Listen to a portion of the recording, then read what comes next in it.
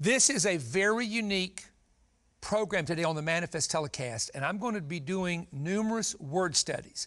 One of my favorite things to do as far as when I teach or preach a message, exposing a dark revelation. So let's get started with this. When it comes to battles that we have in our life, including spiritual battles, there are actually three continual battles that we're dealing with in life. Number one is the battle between truth and lies. The Bible said this in John chapter 8:32, you shall know the truth and the truth shall make you free. And you know, that Greek word know can also allude to not just knowing in your head or knowing by seeing something. It can allude to having an experience with someone and actually knowing them. So when you know the truth, it's to have an experience with Jesus Christ, who is the way, the truth, and the life. When it comes to the battle of truth versus lies, there is so much false information, misleading information, and misinformation that is being propagated not only in parts of the body of Christ, but in the secular media.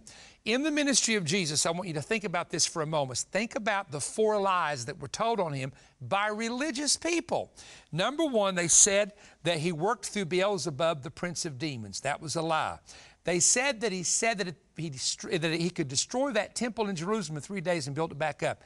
That was misinformation. He was talking about dying, his physical body being raised from the dead. Number three, they kept saying he was breaking the law. He was not. He was breaking the traditions of the elders, but he never broke the law of the Father. Number four, they said that his disciples stole the body. You know, that was another lie. He resurrected from the dead. The disciples did not steal the body. Jesus, throughout his ministry, had to battle people who were continually lying. And the biggest thing is, it wasn't sinners, it was religious people. Think about that and meditate on that for a while. Now, here's the second thing that I want to tell you. There is a battle between bitterness and forgiveness.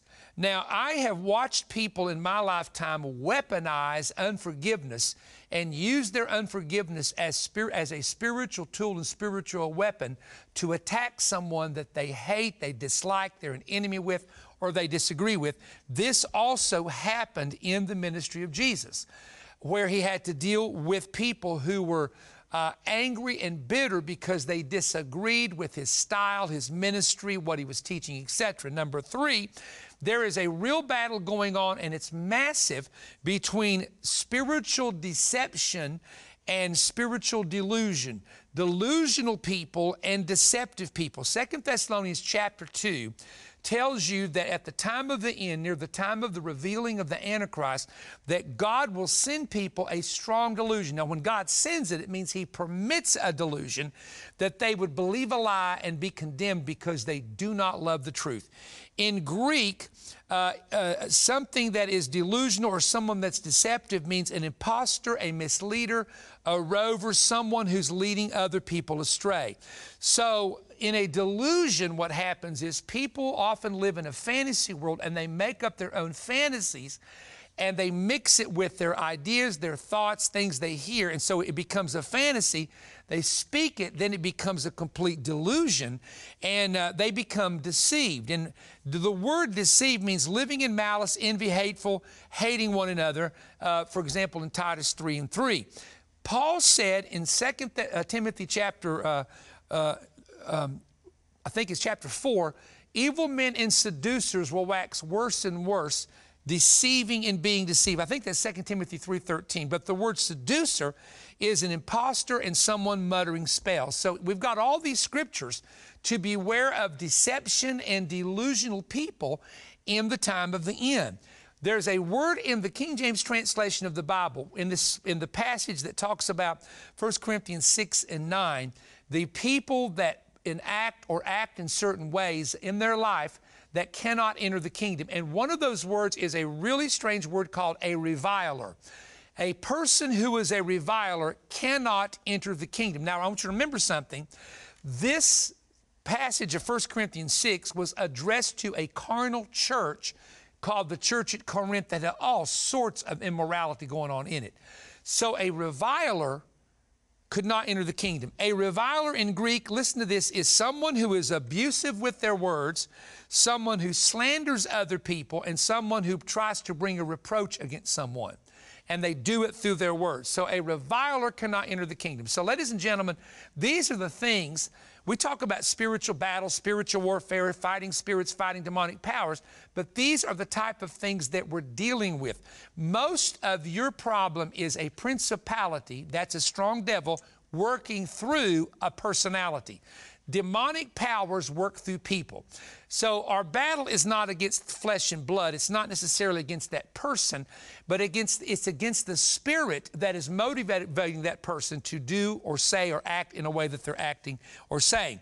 Now, the director of the dark kingdom, I don't know if you can see that ugly image right there, is someone who was a fallen angel, one of the chief fallen angels. It is believed by many scholars there were three chief angels, Michael the archangel, Gabriel, and also this one that was called Lucifer or Satan. And that word Lucifer is a bright star, a morning star. So he was part of the original three and later became known as Satan. Now, in the Old Testament, we find the word Satan that is used. Now, it is used in two ways. It is used, first of all, in the English translation to identify Satan, the fallen angel, the person of Satan. But it's also used in the Hebrew Bible. Like if you were reading the Bible in Hebrew, the word Satan is used for the word adversary. And one of the unique places where this is found is in 1 Kings chapter 11, verse 14, verse 23 and verse 25, where it talks about King Solomon, and it says that God rose up an adversary against Solomon. In Hebrew, it reads, and God rose up a Satan against Solomon. So someone who is an adversary working against someone who is trying to do the will of God can become a Satan, not Satan the person, but can become Satan or Satan, which actually means an adversary. In the Old Testament, there are three references I want to give you where Satan the person, Satan the fallen angel, appears in the Bible. The first is Zechariah chapter 3, verses 1 through 4. Yeshua the high priest is at the temple near the altar, and the Bible says Satan came to standing on the right side of the altar to resist him. So in this passage, Satan, the fallen angel, is falsely accusing the high priest of having filthy garments, hoping to make him unfit in the eyes of God to minister at the temple. The second example, which is very well known, is Job chapters 1 and chapter 2, where Satan appears in those chapters again, but this time in the throne room of God area, the area of the throne room with all the different angels of God, and he's coming as a prosecutor to make a case against a righteous man named Job. And we know the story there in the 42 chapters of Job. Now, the third example that I want to give you is 1 Chronicles chapter 21 and verse 1. It says that Satan rose up to provoke King David to number Israel. Now, numbering Israel was a normal thing. There's a whole book of Numbers that deals with the numbers of war soldiers that were in the nation of Israel. However, you had to pay, each man was required to pay, according to the Torah, a half shekel for the price of redemption every time a census was conducted, and that half shekel would go to repairs of the tabernacle. Well, David did not collect the half shekel, so in reality it was as though he was saying redemption has no price, and 70,000 men were slain in a judgment as a result of David's disobedience. So Satan rose up to provoke David to number Israel, and I always wondered why in that setting was Satan angry at David? What provoked Satan to provoke David? And if you go to the chapter before that, you will discover that David's mighty men wiped out the remaining 4 giants that were in the land. Now, in David's teenage days, there was Goliath, Ishbibenoth, Saph, Lami, Goliath's brother, and a giant from Gath with 6 fingers on each hand, 6 toes on each feet. These were very large men that literally harassed and intimidated the Israelites. David's men killed the last of the giants, which were the seed of the serpent alluded to by God in the garden in Genesis 3:15. He predicted there would be a battle between the seed of the woman and the seed of the serpent. We don't have time to get into that. But in reality, here's what I want to tell you. that when the giants that were very successful all the way back in the days of Noah in distracting mankind, when they were slain, Satan's seed that he had used for generations was wiped out, and then he provoked David, the giant killer, to number Israel. So basically, here's what I want to tell you, that in the Old Testament, Satan is seen as the accuser, the deceiver, and the adversary against those who are righteous.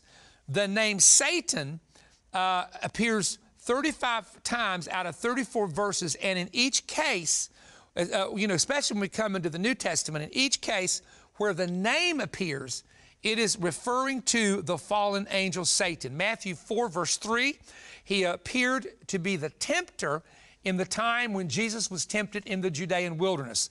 And then we read, when we do a word study on the name Satan, it is the Greek word diablos. And diablos actually refers to someone who was a false accuser or a slanderer. And it comes out of two Greek words that mean through and to throw, or to throw through.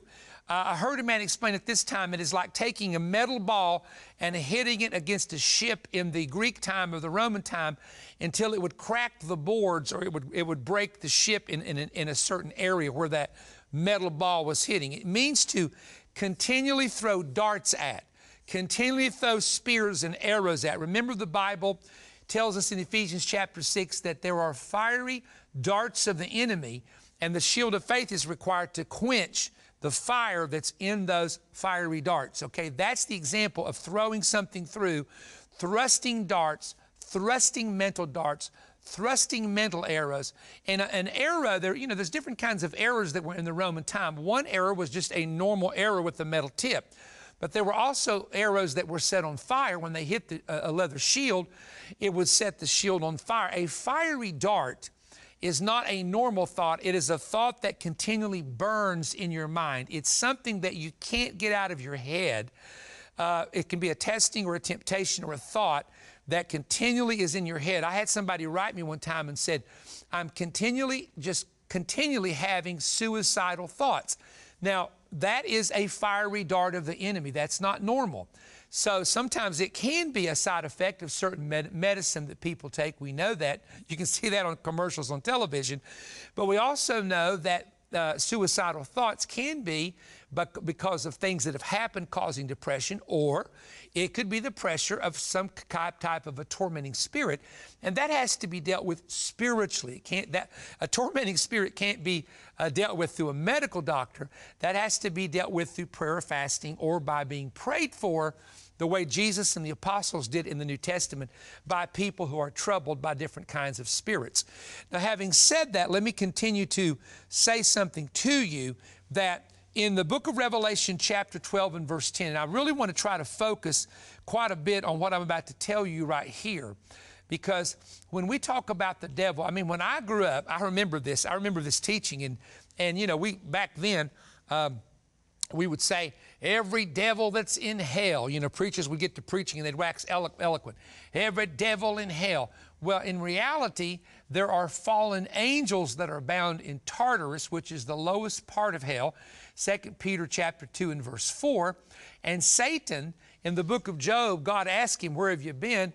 And he said, going to and fro in the earth, walking up and down in it, up and down in the earth. So he has access to the chambers that are underneath the earth. Hell is underneath the earth, so the departed souls of men and women who died lost without covenant, or they were wicked, they're in the lower chambers of the earth, and there are compartments under the earth. I'm really getting sidetracked here, but I want to share this with you. And in Luke 16, before the crucifixion of Jesus, the righteous went into the lower parts of the earth, and there was a place called Abraham's bosom, or paradise. But way below that, in the lower parts, is the area of hell, or Tartarus, or the chambers of fallen angels. But demonic powers that we know of in Ephesians chapter 6 are working in the atmosphere of the cosmos, and also working in the upper atmosphere of the heavens, and working on earth. So this is who we battle against. Ephesians chapter 6 are those demonic powers that are now working on the earth. In Revelation 12, verse 10, however, there's a verse that says this, and this is very important you hear this. Satan is the accuser of the brethren before God day and night. Now, when we think about this, how does Satan accuse the brethren? First of all, I want to point this out, that it does not say Satan is the accuser of the sinner before God day and night, because Satan already has a sinner. A person that is unrepentant or unredeemed is someone that the enemy already has their soul and spirit destined for hell. Now, that I'm not talking now predestination here, but I'm talking about if they are presently in sin and not repentant and not serving the Lord, he already has them. But once a person becomes a believer, what does the enemy do? He wants to approach God to accuse you of a failure or a sin in hopes that judgment will be passed and your name will be removed from the Lamb's Book of Life. Now, I do know there's entire theologies that believe that never happens, but you've not read all of your Bible, because the Bible talks about names being blotted out in the Old Testament, names being blotted out in the New Testament. But my point is that Satan wants to accuse you before God. He did it to Job. Now, he didn't accuse Job of sin, but he accused Job of serving God for the wrong motive. And he said to God, if you will test him, I will show you he will curse you. Now, there have been ministers of the gospel that I am totally convinced, and some of these people I know personally, some of these men and women of God have been friends of mine for many years. I have watched men and women of God in my lifetime go through horrendous battles. Some of them were self-inflicted. However, some of them were caused by people that they knew that had turned on them. Sometimes they were caused by ex-staff members. Sometimes they were caused by family members, and just slander and accusations and at times lies that they had to deal with. And I looked at that and I realized that what Satan was trying to do in the life of these particular individuals that I'm speaking of was hoping that they would just quit, hoping that they would give up. I mean, I've heard ministers that have been through serious battles say to me, I don't even know if this is worth it. Is it really worth putting my family or myself through all the craziness you have to go through? I could go get a high-paying job and not have to deal with most of this mess that's coming against me. Well, you may be able to do that, but the gifts and calling of God are irrevocable, meaning that if God truly calls a person to preach, He does not revoke that call because they're going through something. He doesn't even revoke it if they sin, because if they repent, just like David, the call of kingship remained on him. And that's the grace and the mercy of God only. But I want you to understand the secret that Satan doesn't want you to understand. There is a secret he does not want exposed, and that secret is that he is the accuser of the brethren before God day and night, and he uses, now watch this carefully, people on earth to do his work. See, if Satan is accusing us in heaven, we may know nothing about that. We may never see that with our eyes.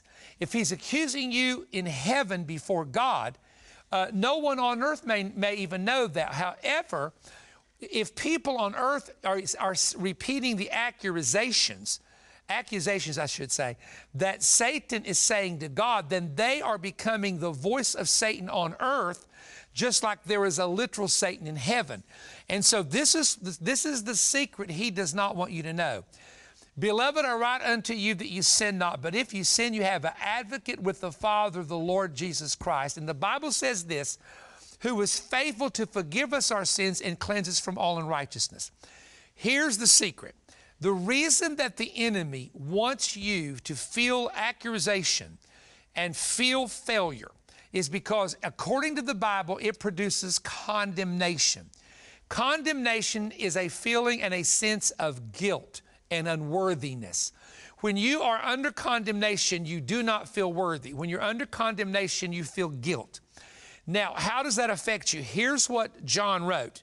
He wrote about that if we feel condemnation, we have no confidence that God is even hearing our prayers. When you feel condemned, you can't worship in church. When you feel condemnation, you're praying and the devil says, God's not hearing your prayer. God's not hearing a thing you've got to say. You know how you are, blah, blah, blah, blah, blah. And so condemnation impacts your confidence that God is with you, that God is still in you, that God has not forsaken you, or that God is hearing your prayers. So it is important, ladies and gentlemen, that you deal with the guilt condemnation issue, because that's the secret that Satan doesn't want you to know. You don't have to put up with guilt, shame, and condemnation. And it's through the blood of Jesus you overcome Satan. The very verse in the Revelation that tells us that Satan is the accuser of the brethren before our God day and night tells us, but they overcome him. It's talking about Satan. They overcome him by the blood of the Lamb and by the word of their testimony. So when you go before God and you plead the blood and you ask Jesus Christ to cleanse you and forgive you, you're no more forgiven than the moment you ask for forgiveness. People may not forgive you the rest of their life. People may not forgive you and condemn you as long as they live. That ain't your problem. That's their problem. They're working with the accuser. But I'm telling you, there is no condemnation to them who walk in Jesus Christ, and you overcome by the word of your testimony. So stop agreeing with naysayers, slanderers, gossipers, and accusers, and start agreeing with the Bible that says the blood of Jesus Christ. What can wash away your sins? Nothing but the blood of Jesus. What will make you whole within? Nothing but the blood of Jesus. That's what I want to tell you today. The blood delivers, cleanses, saves, sanctifies, justifies. So today, place everything under the power of the blood of Jesus Christ. Praise God. Now that's a good word for somebody, and I want you to receive that word. I know this is a practical word. A lot of people want me to do prophecy. We've got some prophetic messages coming up in the next 2 weeks on Manifest, so don't miss those. Watch the new offer and get it today, right now. My new book titled The Visions contains specific details of visions and revelations involving future, both national and international events, from visions and encounters that I have recorded in my private journal. I waited for the right prophetic season to disclose these warnings and events. God's word states that if spiritual watchmen do not warn the people of the danger they see coming, the watchmen will be held accountable for what happens to the people. After experiencing much inner conviction in my soul, I sensed it was the right time to pen what I and others have seen. Much of this book covers warning visions explaining what is coming and how to prepare. I've divided the visions into what was, what is, and what is to come. Here are some of the subjects I will cover in the book. Learn the 4 different types of spiritual visions. I explain ancient oracles exposing how leaders attempted to see the future. Visions of cities burning, both present and future, including New York City. My father's vision of a planned East Coast nuclear attack. Also, my recent visions concerning cremation ovens. I experienced a vision of a frightening assault on a public school that I want to share with you. I have for many years experienced tsunami visions, and I've decided to release that information and include the locations that I have seen in those visions. There is a vision of a nuclear power plant that initiates a stock market crash. There's a vision of empty cities and empty streets that I believe is linked to the recent pandemic and possibly another pandemic coming. The vision of the 10-mile radius bioweapons attack on London, England. And also, I've seen in 3 different visions a strong earthquake impacting the Midwest, especially the St. Louis area. I also talk about the strange vision of 3 tornadoes that I believe cost Hillary Clinton her political future. I share a vision revealing future attacks on individual Christians and churches. I also talk about when political leaders and their administrations lose divine favor with God. I have a section where I talk about 2024 and beyond, and I've included what I believe to be an interesting historical parallel about a possible Trump second term. The coming revival through the lens of a camera. One of my favorite chapters that's going to be very helpful to you is this: 10 rules and wisdom principles for surviving and thriving at the end. The book also has important instructions for the reader to follow. When you order this new book, I'm also including my 2 audio CD teaching, The Battle of the 2 Marks, which exposes the future mark of the beast and explains the mystery of the seal of God, both which are alluded to in the book of Revelation. Get the new book and the audio CD now for your donation of $35 or more, as per offer VS 141. You can order at PerryStone.org or by calling toll-free 1-888-21-BREAD or mail your order to Perry Stone, P.O. Box 3595, Cleveland, Tennessee 37320. I hope every prophetic student, intercessor, and those interested to know what is ahead will take time to order this new spiritual resource. I've written this in the fear of the Lord, but I believe it's now the time to release the messages. A remnant is now waking up and preparing. What about you? I found a note from my father that many years ago he had a vision, and this was in the 1990s, of a very tall, strong prince spirit and one that was about half the size of the other one. And the larger one was angry and was railing on the little one and said, "Why did you let Perry get the information on us?" And the little one said, "I've tried everything to stop him, but I haven't been able to." And the big one said, "If you don't stop him, I'll stop him myself." And there were, of course, a lot more details to it. I found those notes a while back. And I want you to understand something, that the attacks that Satan is bringing against churches, ministries, the body of Christ are about revelation. Revelation opens the eyes of people. Revelation from the Holy Spirit and the power of God helps people to see through the veil of darkness, and then they can receive deliverance and healing and freedom and restoration and salvation. And so Paul was talked about a thorn in the flesh given to him because of the abundance of revelation. Folks, pray for your pastors, pray for your leaders, pray for the spiritual leaders, and please understand, we're in the last days, and the battle is going to get crazy. Satan in Revelation 12, it will become the accuser of the brethren before God day and night. And so we need to be in very heavy prayer, and we have prayer teams that through our ministry and also through of the different ministries here we're associated with. So stay in prayer, and don't forget to order the book and the CD while it's available. It's really doing well. Many people are being touched and helped. Go to PerryStone.org and also follow us on the PerryStone YouTube channel. And don't forget, start praying. God bless you. Make plans to attend the 2022 International Prophetic Summit, June 23rd through 26th at Omega Center International in Cleveland, Tennessee. Come hear the latest prophecy updates from Jonathan Kahn, Kurt Landry, Mark Biltz, Bill Cloud, and Perry Stone. This huge event kicks off Thursday night and continues all day Friday and Saturday, concluding in a doubleheader with Bill and Perry on Sunday morning. There is no fee to attend, but you must register online at PerryStone.org, where you will also find information on hotels in the area. Seating is limited, so sign up today. Don't miss fresh insights and exciting new prophetic revelation, as each speaker proves that we are living in the end of the age and headed toward a date with destiny, including the return of the Messiah. The 2022 Prophetic Summit. Register now.